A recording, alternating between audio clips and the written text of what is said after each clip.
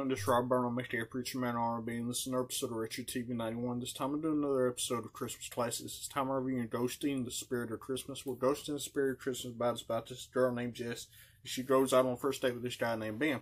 Well, they have that date and it goes pretty well, and she's driving home and she looks at her phone for a text message and she winds up dying. Well, her friend and them and her family had the funeral for her or whatever, and her friend's able to see her.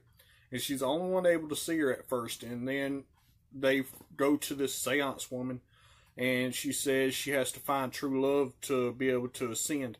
So they go and find Ben, and Ben's able to see her as well. So they start trying to date while she's a ghost or whatever. And then toward the end of the movie, they are able to touch. And the next morning, Ben thinks she's ascended.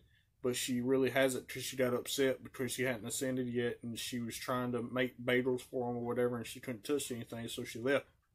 Well, come to find out, she comes back and asks Ben to help her because she realizes her big love is her best friend, and she helps her best friend win this contest at the end of the movie with her tea or whatever, and then they give each other a hug, and after this, Jess ascends, and it goes to 1 year later, and come to find out, Ben dies of a aneurysm in his heart or something like that, and they're together with each other in the afterlife or whatever, and that's all that really happened. If y'all ever watched Ghosting or Christmas Spirit, what did y'all like about it? As always, Preacher Man R&B signing out, guys. GG is awesome. It's been an episode of Retro TV 91.